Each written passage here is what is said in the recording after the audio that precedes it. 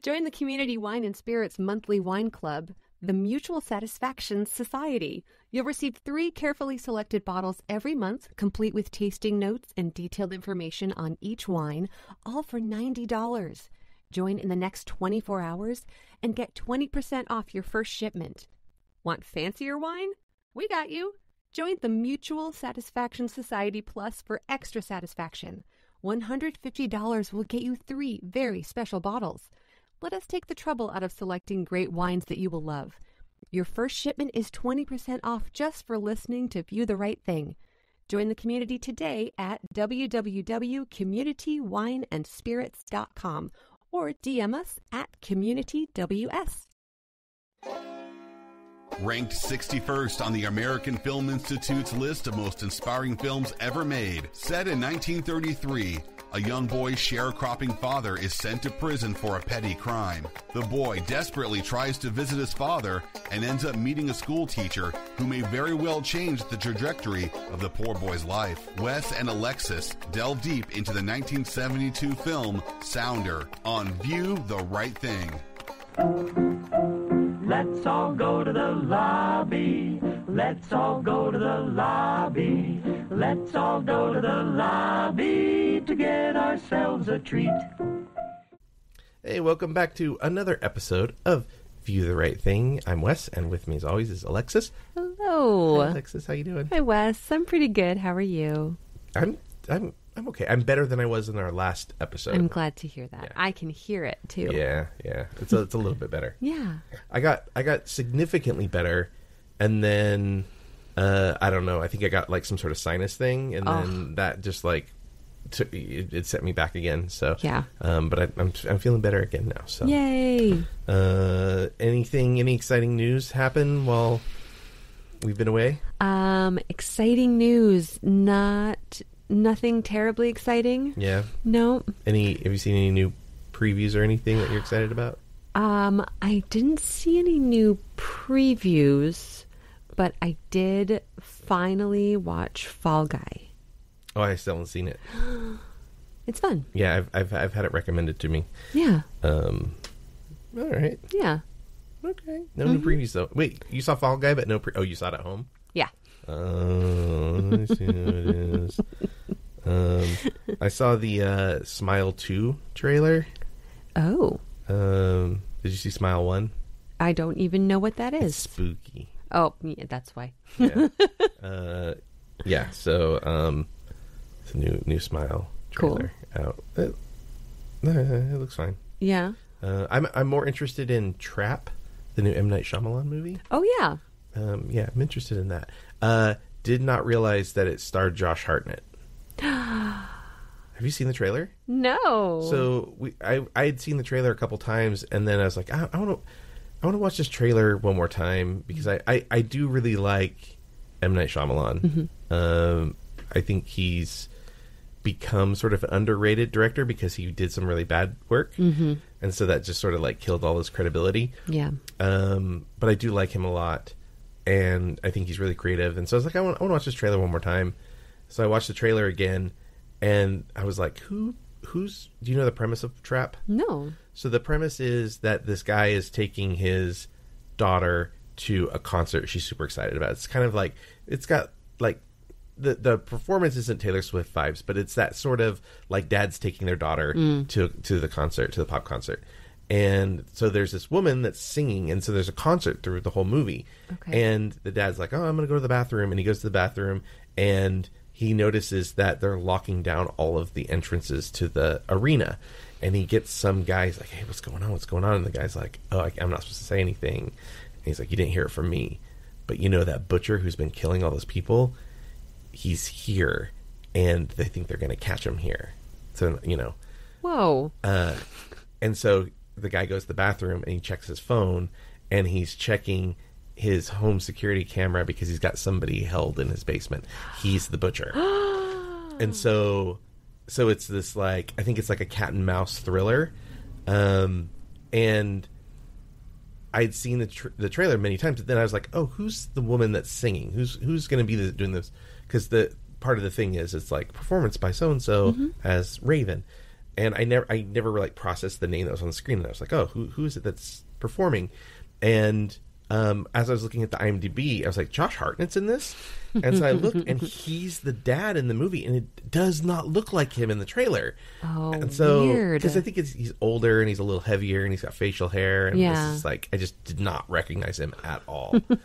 And so it turns out that the woman that's performing is M. Night Shyamalan's daughter. Really? Yeah, the pop singer. Yeah. Wow. So I guess that's his way of helping his daughter kick off her career. Yeah. Good for him. Yeah. I was like, oh, Nepo baby. But you know, whatever. Some people just got to take advantage of that. Man, if my parents were famous Hollywood people, I would take advantage of it. Yeah. And if I had kids, I would help them. Right? Who cares? I mean, it sucks that some people don't get opportunities, but yes, I get that. I understand that complaint, but I also get like if I did well in my career, I'd be hiring my friends over and over again. Yeah. So, you know, whatever. I get it. Yeah. But yeah, so so Trap looks interesting, and awesome. I'm pretty excited for it. That's great. I'm trying to think if there's any other trailers that I've seen recently. Fly Me to the Moon's coming out. I'm not sure how I feel about it. It's Scarlett Johansson and Channing Tatum, and it's a space race movie, and I think I could be wrong about this, but I think the premise is that Scarlett Johansson's like a PR person, and Channing Tatum works for NASA, and she's brought in in case something goes wrong, they want to have a fake moon landing shot in case they don't make it or something. And so I'm like, I don't know, is that a true story? And if it is, like, are we feeding, are we feeding the conspiracy people? Right. So I have mixed feelings about that. And let's see if there's any others that I just recently saw. I feel like there was something I was really excited for, and I can't remember what it is. I mean, I'm excited for Horizon, the new Kevin Costner epic. It got bad reviews from Cannes, but I'm still going to see it anyways. I thought there was a 7-minute standing ovation. Not for Horizon. Oh. I think coming out of Cannes, it was at like 30%. Oh, interesting. Yeah. Okay. What I'm hearing is that, so the movie is 2 parts that we know of right now. Yeah. I may have gotten some inside information that maybe it's going to be up to 6 parts. Oh my gosh. The first movie is just under 3 hours, and I believe the second one's just under 3 hours. And so my understanding is the complaint is that there are so many characters that they introduce that this first movie is just introductions. So every time you just like kind of get into a character, it like changes what the story is. Yeah. It may pay off later down the road, like part 2, it may pay off, but you have to be willing to like pay that fee for entry to really get it.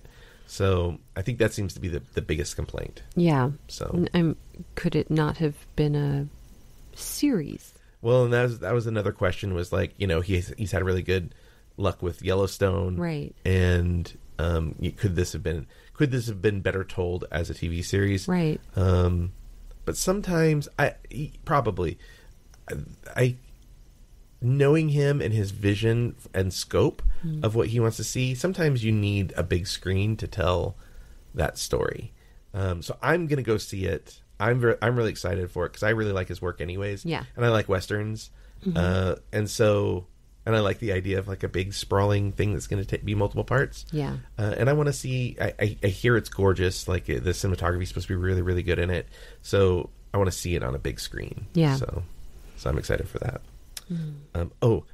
One other one. I'll mention one other one. Okay. Paddington 3 is happening, and there's a trailer for it, and I'm here for it. Have you seen those movies? I have seen 0 Paddingtons. Okay. When I tell you Paddington 2, everyone keeps saying Paddington is 2 one of the greatest movies ever made. It's so. I'm gonna prove it to you. I'm gonna pull it up on Rotten Tomatoes here. Rotten Tomatoes. Let's see. I swear there was some like bro comedy where they were talking about how Paddington 2 broke them. It's so good. It's so you don't understand. You need to see the Paddington movies.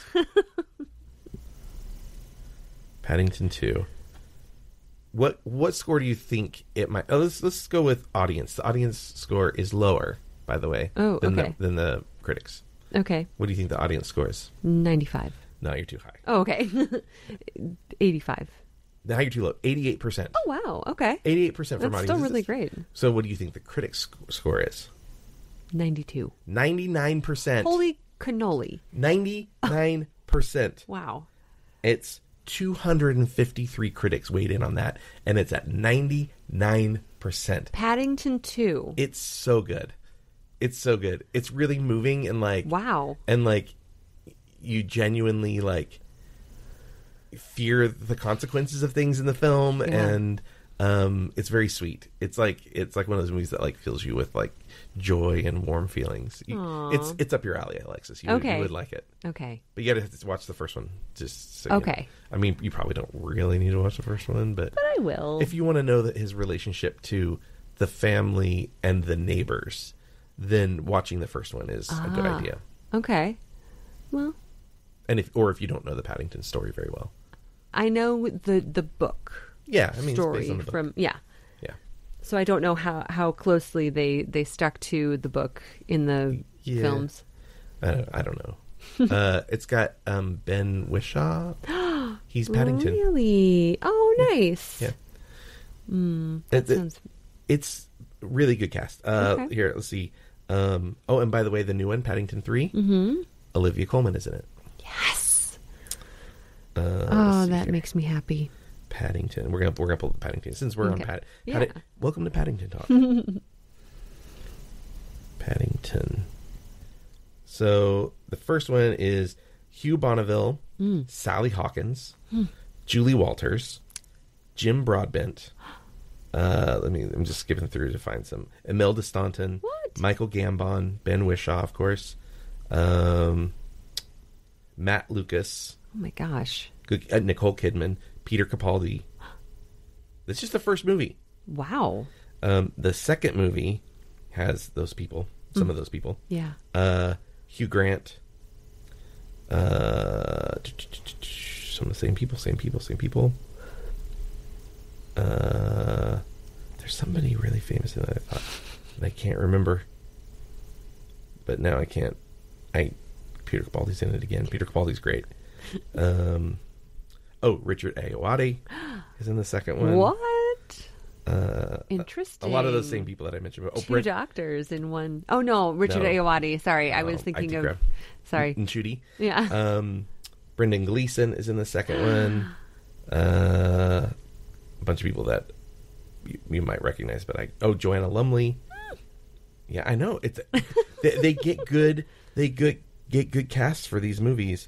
So the new one's called Paddington in Peru. Oh. And they've added Emily Mortimer, Olivia Colman, Antonio Banderas, a bunch of the other same people. So what a cast. Yeah, they're because the movies are really good. That's incredible. Yeah, the movies are super super solid. Wow. I was like, who directed Paddington 2? Who directed it? You tell me. Paddington 1, by the way, 97% on Rotten Tomatoes. So not like... But still. Not bad. What's her name? Who I said was in the new one? Emily Mortimer? Yes. She's taking over Sally Hawkins' role. Oh. Well, yeah. I can see that. Yeah. Yeah, what a good cast. Yeah. Who directed it? Yeah, I'm still looking for that. Okay. I was trying to find it. Film editing, producer, cinematographer. Why isn't it just like right? Why? It just screenwriter, producers, cinematographer, film editing. The first one was Paul King. Okay. I bet it was him on all of them. And the second one is Paul King. Yeah, I was gonna say like it'd be so weird if they were 97% or whatever, and then change the director. Yeah.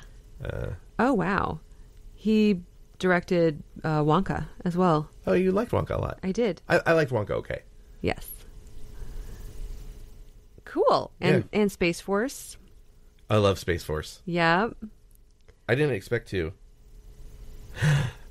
And the Mighty Boosh.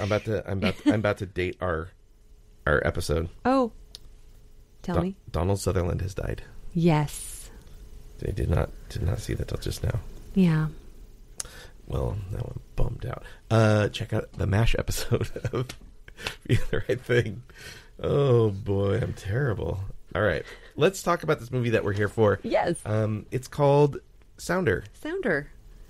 It is called Sounder, and Sounder. She was so prepared a minute ago, and then I distracted her, and she put her phone down. And so Sounder is based on a book called Sounder, and it is about. Here's the little snippet.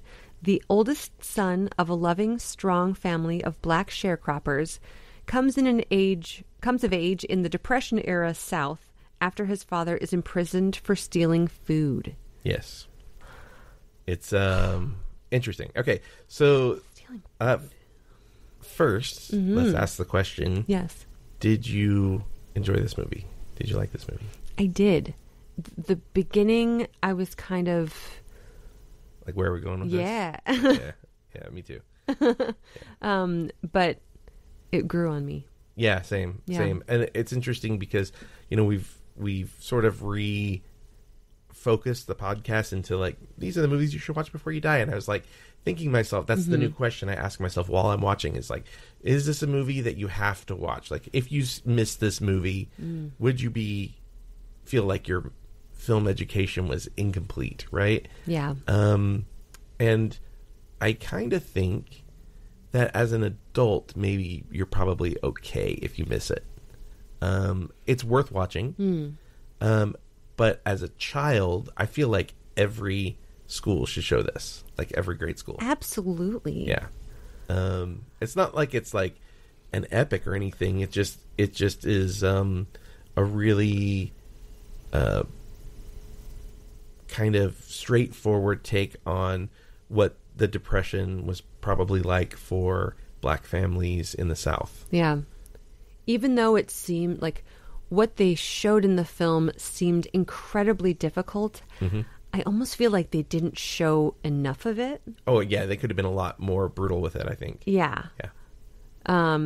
But so that does make it, that does make it more palatable for a child to watch and to understand, like, this is what our history was. Yeah. Like today, I was like, gosh, our history sucks. yeah, you did say that, yeah. But it's so important for everyone to know about all of our history. Yeah. And it's so clear. Here comes Alexis with her woke agenda. Hey, come on now. Hey, if we don't learn from our history, we're just going to end up repeating it. No, I agree. So I totally agree with you. Yeah. Oh, so the reason why I think in schools is that I was thinking about friend of the show, Nick, his kids, and I was like, would they sit still for this movie? Like, if I had them over, sat them down, would they watch it, or would they get bored and like look for Minecraft instead? And I was thinking, like, one of the things that I think is important with this is to have a conversation following it, because it leaves a lot of the sort of brutal truths about our country out of it. Yeah. And I also think children are more likely to sit through and take in school because they're like, yay, we're not working out of a workbook. We're watching on the big TV and the VHS. Well, that's not what they do anymore, but that's what we experienced. Yes. They roll wheel the cart in. Yeah. So I feel like this is a really interesting and good opportunity to educate kids. Yeah. But yeah, the book. Sorry, I still don't have a pop filter. Sorry, folks. It was a Newbery Award winner. Yeah. And I remember seeing in this little Scholastic book fair. I remember always seeing it as one of the books you could select. Yes. In the little catalog, with the picture of the dog and the gold Newbery stamp. gold stamp on it. Yep. Yeah. So, this movie was nominated for 4 Oscars, including Best Actor, Best Actress, Screenplay, and Picture, which was, I think, a pretty big deal. It stars Cicely Tyson, Yes. Paul Winfield, Kevin Hooks. Mm-hmm. And Kevin Hooks went on to become a director. The guy who played David went on to become a director, directed our friend of the show, Nick Eversman, in The Good Lord Bird. No way. But even more fantastic, Disney, for the Wonderful World of Disney in the early 2000s, remade this film and had Kevin Hooks direct it. Are you serious? What a cool thing, right? That is so cool. Yeah. Wow. He's done a lot. Oh yeah, he did a ton of Prison incredible. Break. He did Lost. I mean, yeah, he's a really well accomplished director. That is awesome. Yeah, I love that. I would love to sit down and ask questions about what shooting something like this was like. Mm-hmm. Because it, on its face, does not look very fun. No. It's a lot of being dirty and being wet and a lot of walking and a lot of barefoot. Yeah, I know there's a lot of, I understand movie magic. I've been on a set and I know how many breaks you get, and there's a lot of waiting, but still. But this was in the 70s. The 70s, when it was probably before child labor laws? Maybe? Yeah, and I think the Mickey Rooney stuff had already happened, right? Oh, okay. Is that right? Mickey Rooney? Because he was a kid actor. Yeah. Yeah. I think that's what I'm thinking of. And so maybe it was probably better. Probably not as good as it is now. Mm-hmm. But I just... it may have been an era where waiting for camera to be ready was waiting in the sun. I don't know. Yeah. Waiting outside versus a nice, cool trailer. There didn't look to be any lick of air conditioning No, anywhere. I noticed there's a scene. So in the movie, the father is struggling to feed his family, and they wake up one morning and there's food being cooked, like meat. Yes. And it turns out he's stolen something out of somebody's smokehouse, and he gets arrested and goes to jail, and eventually a work camp. And when the son goes to visit him in the jail, brings him a cake. Mm-hmm. I noticed that scene. Sweat is just pouring off this kid. Yeah. And I'm like, oh yeah, that was probably a hot, unventilated room. Oh my gosh. That they're in. They may have shot that in a real jail in Louisiana. Yeah. So it did seem like they shot it on location. There was a little thanks at the end. Yeah. So thanking this parish where they were able to film all of the film, which is amazing. Side note, I had always considered a parish to be part of a church, mm-hmm. and not an area of land where people lived. So in Louisiana, it's the equivalent of a county. Aha. They just call it parishes. Gotcha. Thank you. Yeah. So I lived in Louisiana for a year. So yeah. Yeah. Yeah. So now you know about parishes. Hey. The movie's kind of it's a little bit closer to, there's all sorts of different ways to tell a narrative, and I found myself it's slow. Mm-hmm.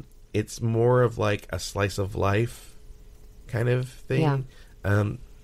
At first, especially, it didn't seem like there was a ton of music. It seemed like as the movie went on and there was less dialogue, mm-hmm. there was more music. There was a lot of walking and stuff. Right. A music by Taj Mahal. Yes. Who's also in the movie. Who's in? There's a sequel to this that doesn't feature anybody except for Taj Mahal as the only returning person. But it's about them building a school. Oh, for wow. the kids. Yeah. I like that. I don't know if there's a sequel book or not, but that's the sequel movie. Right. Interesting. Well, tell me about some of your thoughts and notes. Some of my thoughts. I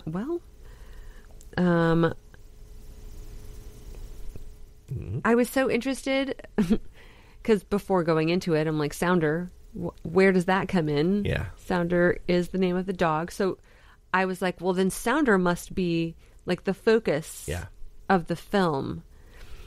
And I guess sort of in a way he is, but it's so much looser than that, I guess.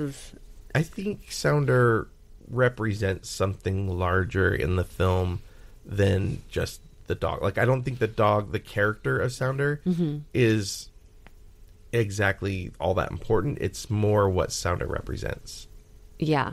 So there's this theme of loyalty throughout the film. Which there's not really many better symbols for loyalty than man's best friend. Yeah. And the dog comes back, and after being wounded gravely. Yes, gravely wounded. Gravely wounded. Grievously, that would be weird. And then stays with the kid the whole time, goes on the journey with the kid. And there you see sort of loyalty pop up several times. The first that I noticed was the white woman. I can't remember her character's name. Do you remember? Her character's name is Mrs. Boatwright. So Mrs. Boatwright has her washing done by David's mother, Cicely Tyson's character. And she gives David books to read, and the book that she gives him is The Three Musketeers, which is a movie about, a book about class and class struggles and loyalty. Right. Loyalty is the main theme of The Three Musketeers. And in this movie, you see loyalty sort of being questioned. In fact, in the police station, there's a sign on one of the walls that references, it has the word loyalty in it. Wow. And what was her name? Mrs. Boatwright. She has her loyalty called into question, right? So she has a decision to make between being loyal to the law and her race, or being loyal to, I think, what she views as humanity. And so she has a choice to make as far as loyalty goes. And then David, of course, has his loyalty kind of come into play as well, because he's clearly loyal to his father and loyal to his family. He goes on this journey, and then he meets this teacher who takes him in and wants to help him get educated. And he clearly has a thirst for knowledge. He learned how to read. Yeah. And he wants to go to school.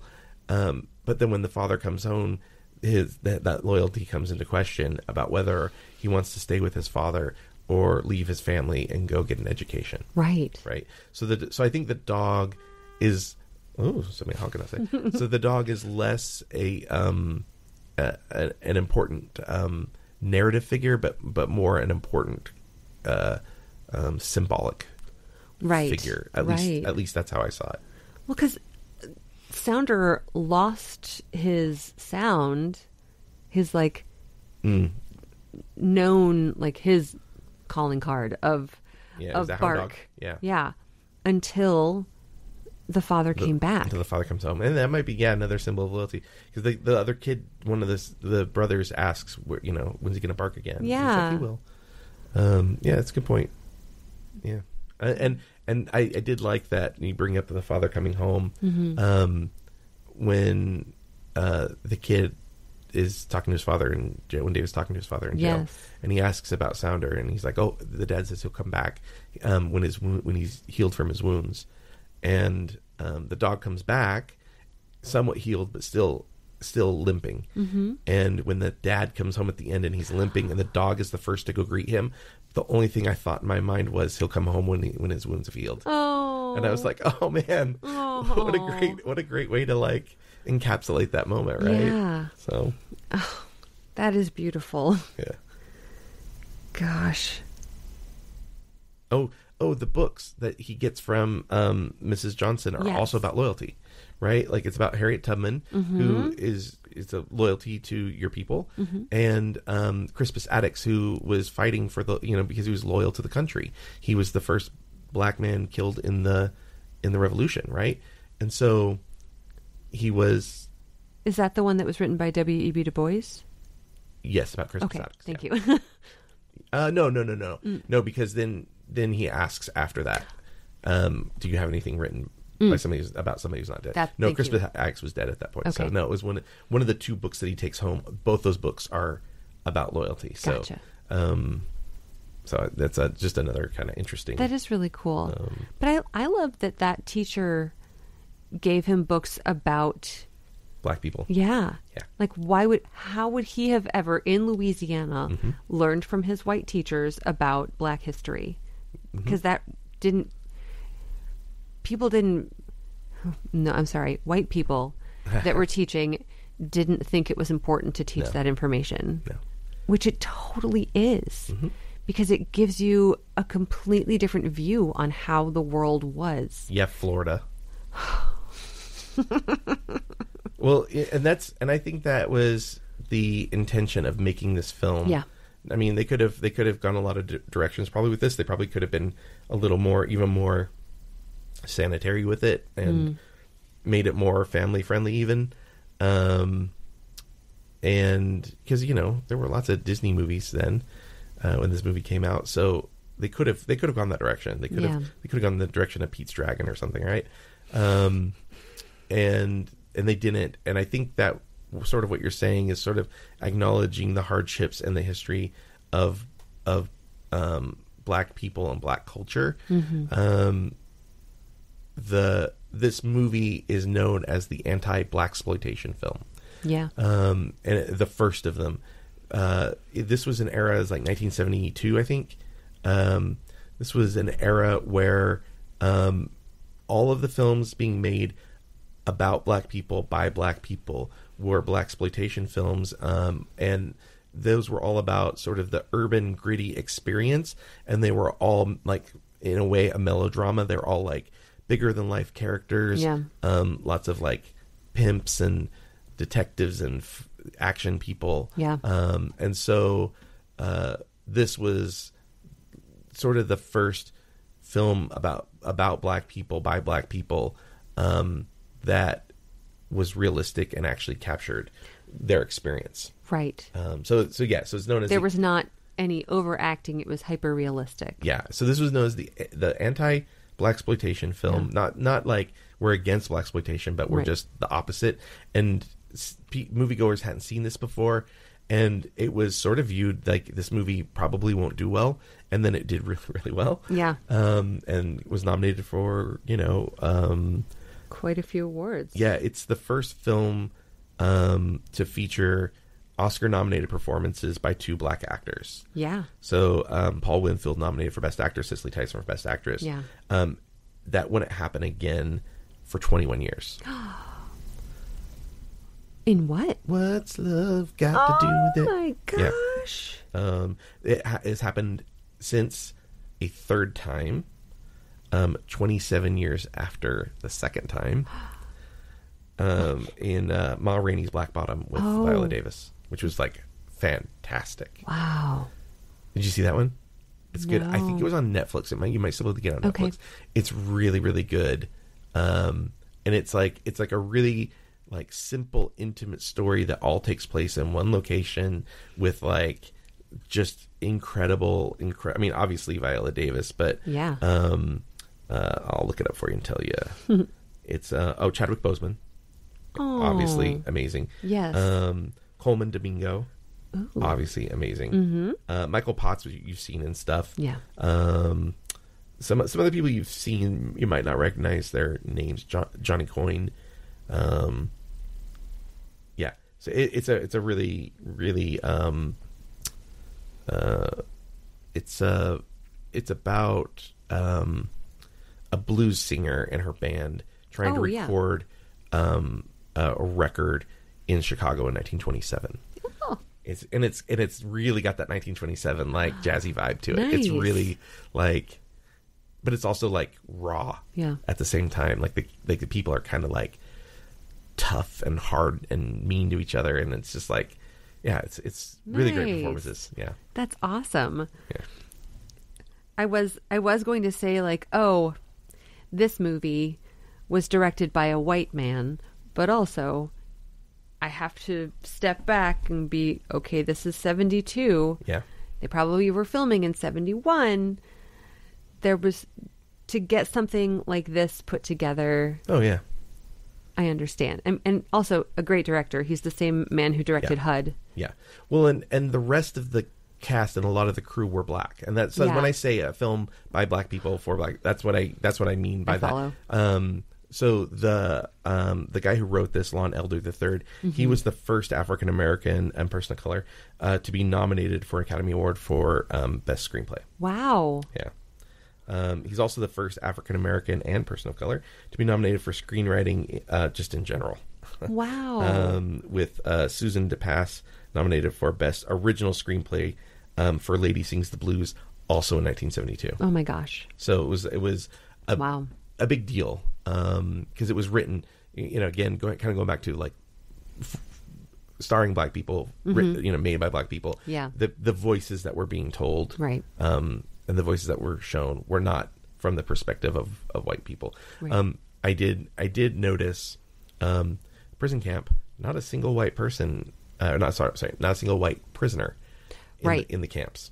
Right. I don't think they were intended for white people. Yeah, correct. But, like, they weren't prison camps. They were... Well, and we still have, essentially... Yes. It was... So, then and today, the prison economy is sort of built to enable slavery. We still are allowed slavery if people are prisoners. So these, like, for-profit prisons essentially are slave camps still to this day. And so that was a way, especially in the Depression era, to continue to have slaves. Without calling it slavery. Right. And these were like heavy work camps. Oh yeah, they were like loggers. Lumber. Yeah. And dangerous. The dad was injured at a quarry. Injured in a dynamite accident. Yeah. My gosh. It was I didn't know what work camps did, but I didn't think it was that kind of... Well, when you see it in cartoons, it's always like breaking rocks. Yeah. Or chain gangs. Working on the railroad. Yeah, railroad, breaking rocks, which I would assume would be like quarry work. Yeah. Stuff on the side of the road. Yeah. I mean, I guess this is not nearly as brutal, but nowadays we have people pick up garbage and stuff on the sides of roads, the sides of highways. Yeah. Dangerous. Yeah. But probably not as hard on your body. Much lighter work. Yeah. For sure.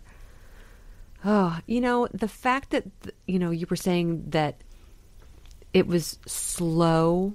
Mm-hmm. I feel like that was the intention because everything was slower. There was no technology. Yeah.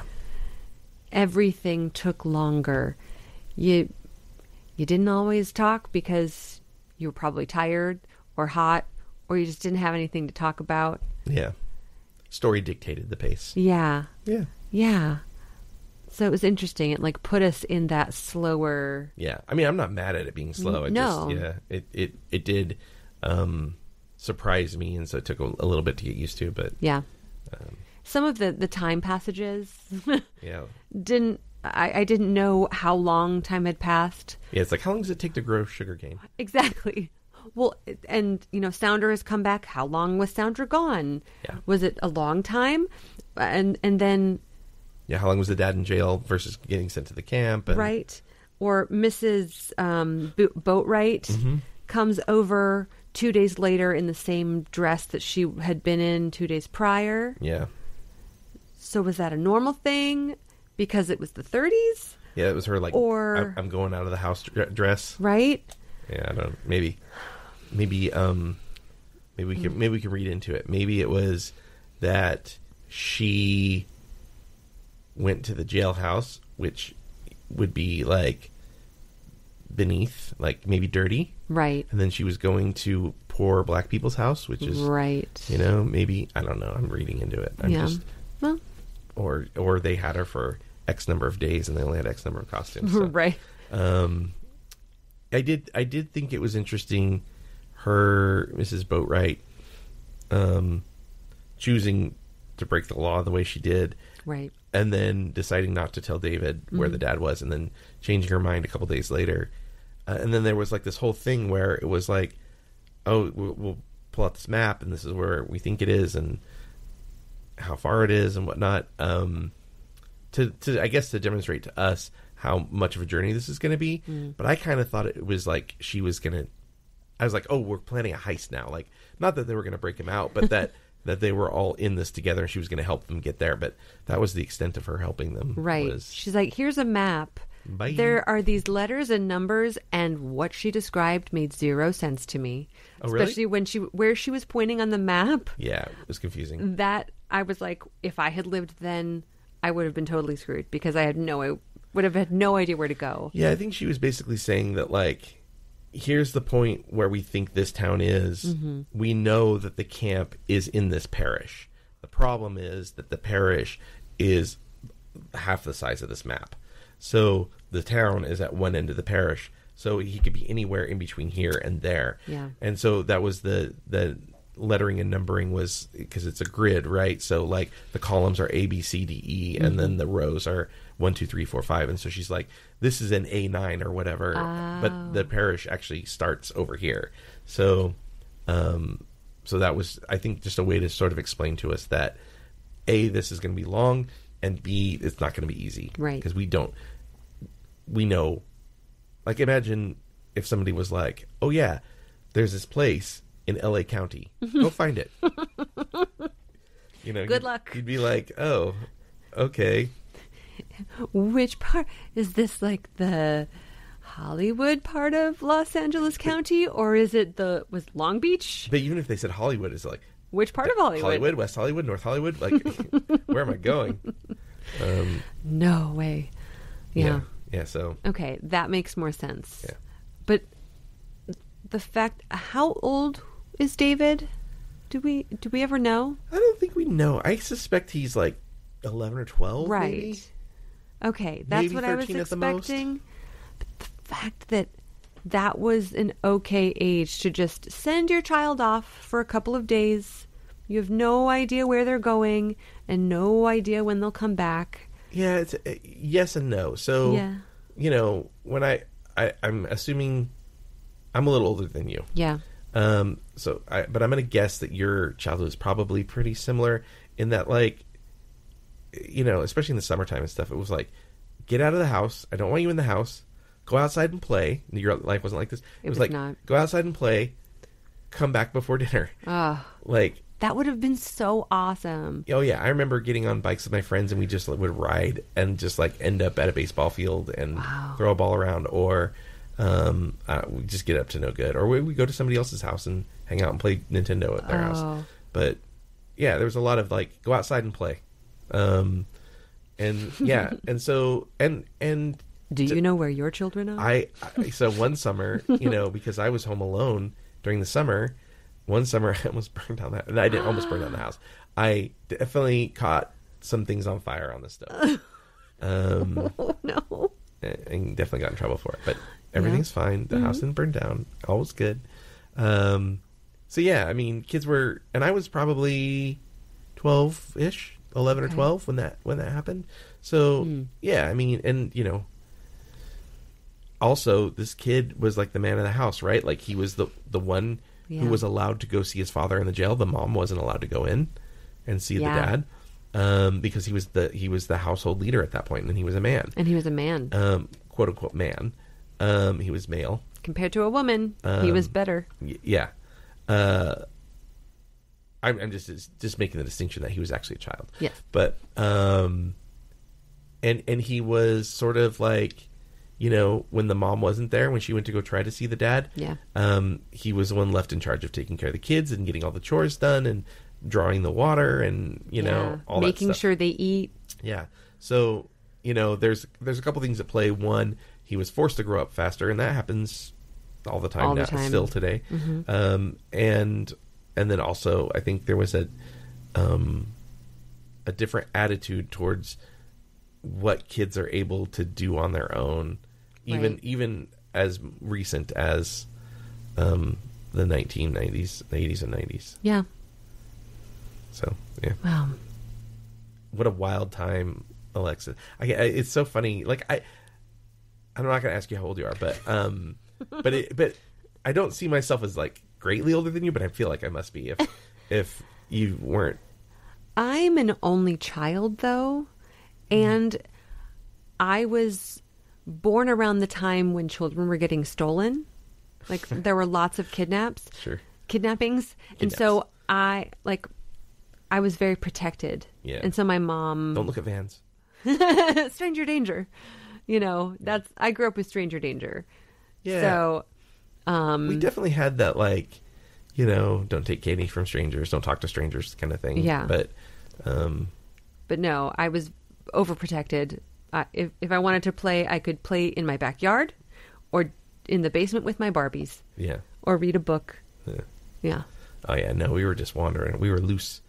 When I was 10 or 11, I got a booklet of gift certificates to a movie theater and I think a bus pass.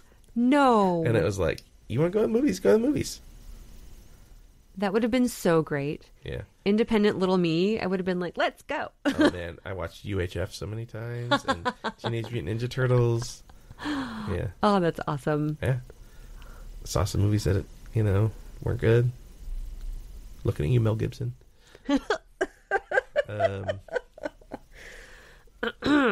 Nobody needs to watch Firebirds. Yeah, so different time. And what other notes?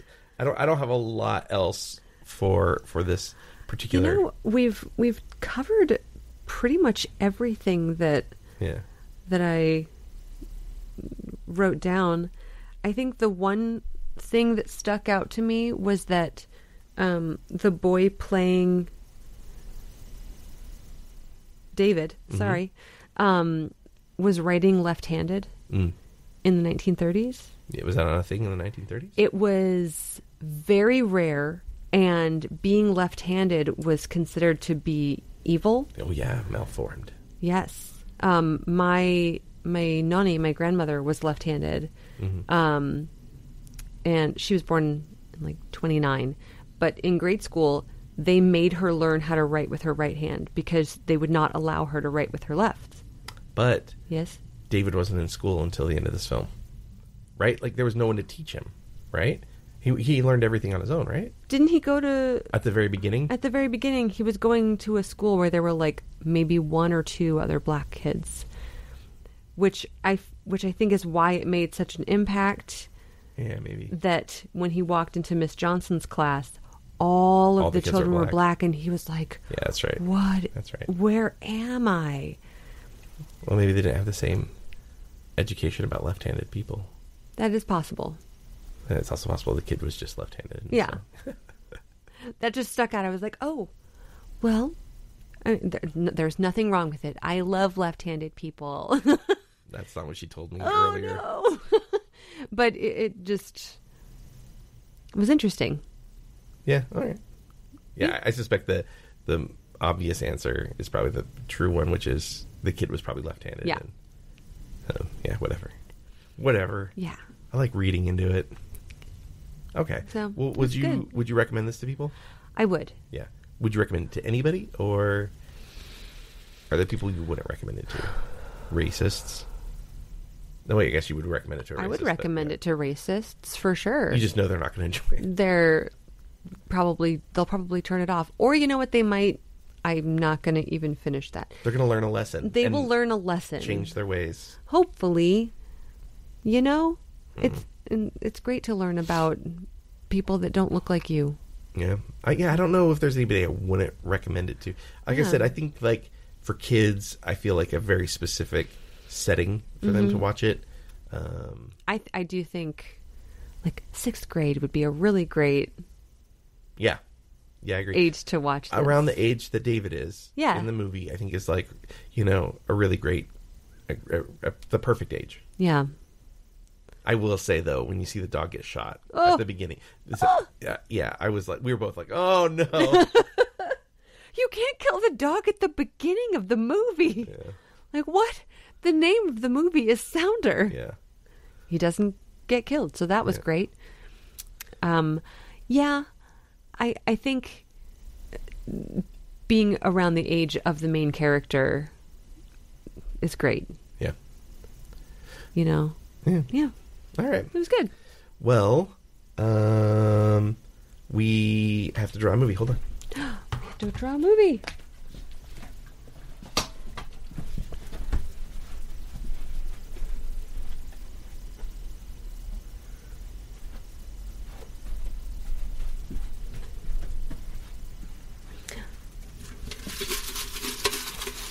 Okay.